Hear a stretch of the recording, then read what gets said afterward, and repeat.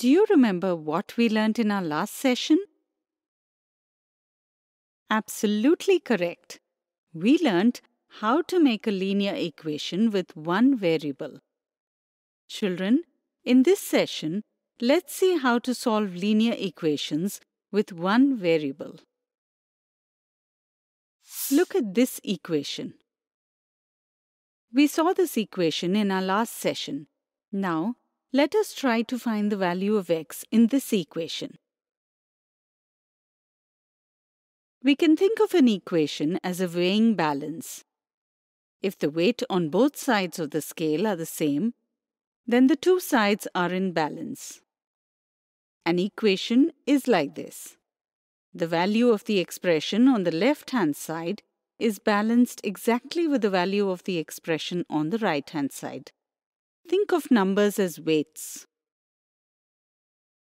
So our task is to find the value of x such that the balance of the equation is not disturbed. Can you think of a way to find the value of x?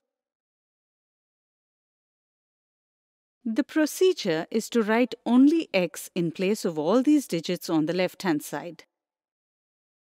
And, doing so, we have to remove something from the right-hand side in order to maintain the balance. If we succeed, then the value of x will be the number on the right-hand side. This is where thinking of an equation as a weighing balance helps us. We know if we add some weight on one side, then to keep the two sides in balance, we have to add the same weight on the other side. Similarly, if we remove some weight from one side, we have to remove the same weight from the other side as well. Similarly, in our equation, we can perform 4 operations. They are addition, subtraction, multiplication, and division. So if we add a number on one side of the equation, then we have to add the same number on the other side. Similarly, if we subtract, multiply, or divide, we have to do it on both sides.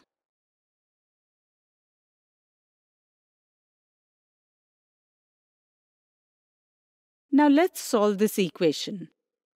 First, we can see it's easy to remove 50 from here. So, we subtract 50 from both sides. Now the equation becomes like this. What we get is 3 times x is equal to 30. So what should our next step be? Yes, we need to get rid of this 3. As 3 is being multiplied by x, we can get rid of 3 by dividing the term by 3. But then, we have to divide by 3 on the right-hand side also. Now 3 and 3 cancel each other on the left. And on the right-hand side, we can divide 30 by 3 to get 10. So ultimately, we get the value of x as 10. So in this session, we have learned how to solve the linear equation with one variable. In the next video, we will look at some more examples to understand how to solve such equations.